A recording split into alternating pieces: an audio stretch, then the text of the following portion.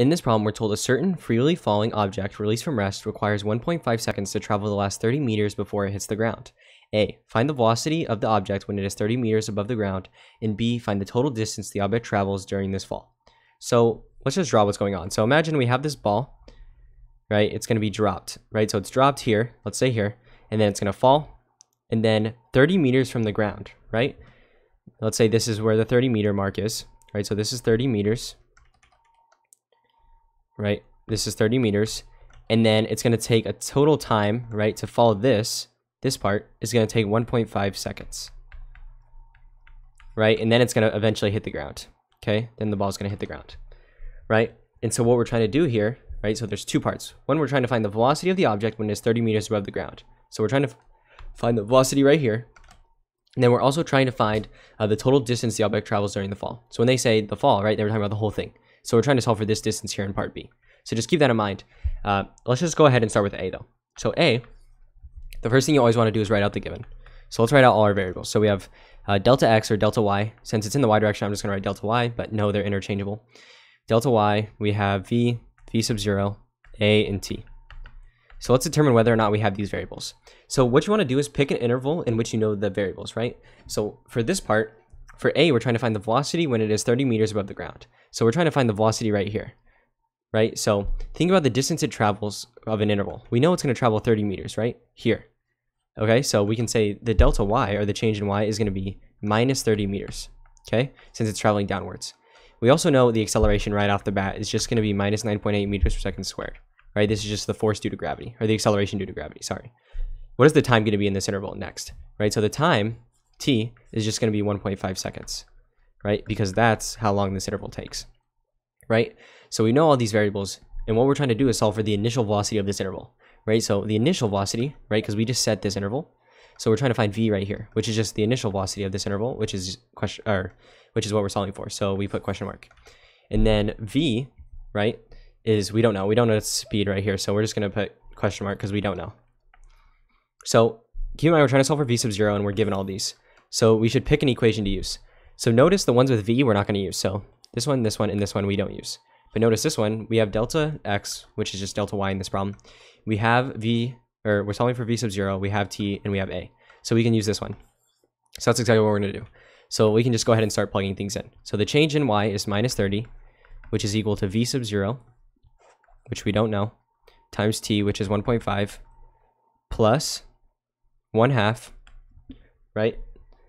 And then you're going to multiply that by a, which is, right, so 1/2 times a, which is minus 9.8, right? So minus 9.8 times t, which is 1.5 squared. But yeah, so now we can just go ahead and solve, right? So I'm going to multiply this out. So do 0.5 times minus 9.8, right, times 1.5 squared. So when you do this, you're going to get minus 30 equals, this is just going to become 1.5 times v sub 0, and then this is minus 11.025. So solving for this, I'm going to add this to the other side, right? So it's just going to be, when you do this, this is minus 18.975 now, is equal to 1.5 times v sub 0. Divide by 1.5. And when you do this, you're going to get that v sub 0 is equal to minus 12.65. So you can round however you want. You can say minus 12.7, whatever your teacher wants you to round, just make sure you follow that. And then the units are meters per second, right? So minus 12.7 meters per second. The minus indicates that we're going downwards, right? Because we say down's negative, up's positive, and we know it's going downwards, right? It's traveling down. So minus 12.7 meters per second, that's going to be v sub 0, right? So your answer to A. Let's move on to B now. So B is the total distance the object travels during the fall. So for this one, right, we don't just want this 30 meters. There's going to be some distance here that it travels, which is what we want to solve for. So I'm going to call this delta y because we don't know, right? So if we want to find the total, we have to find what delta y is first and then add it to 30 to get the total distance it travels. Okay, so think about how we want to set up this problem. What do we know? So we don't know the distance is going to travel during this interval, right? Because we want to solve we want to solve for how far, right, it travels. So delta y is what we're solving for, okay? That's what I labeled right here. And so we want to know the variables during this. So let's think about it. Right, what do we know? So we guarantee know a, right? A is minus 9.8. That doesn't change from problem to problem, okay?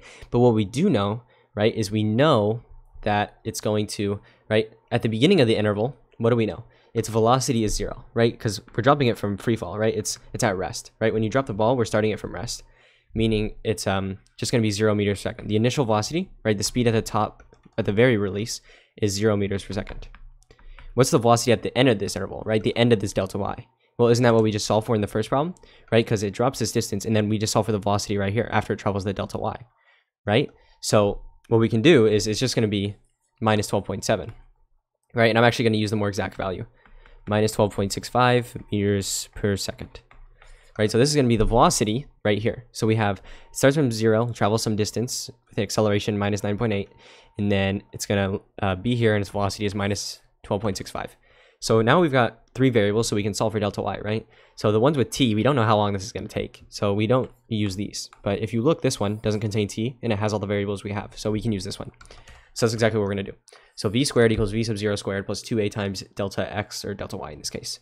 So we know v, right, is minus 12.65 squared, which is equal to v sub 0, which is just 0. 0 squared is still 0, is equal to 2 times a, which is minus 9.8.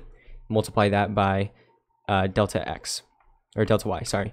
So just do minus 12.65 squared, which is 160.0225, is equal to 2 times minus 9.8, that's minus 19.6, times delta y, divide by minus 19.6, right? So keep in mind it's going to be a negative number, right? You can already tell.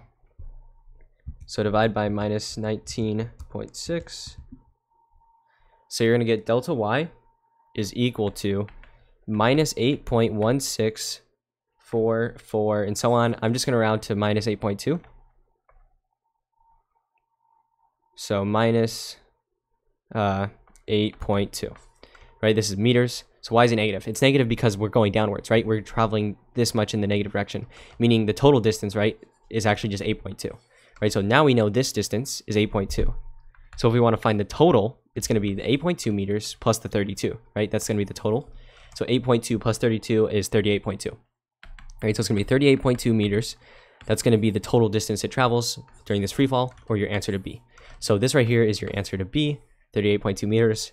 But yeah, so this was your answer to A. This is your answer to B. And so yeah, hopefully you found this useful.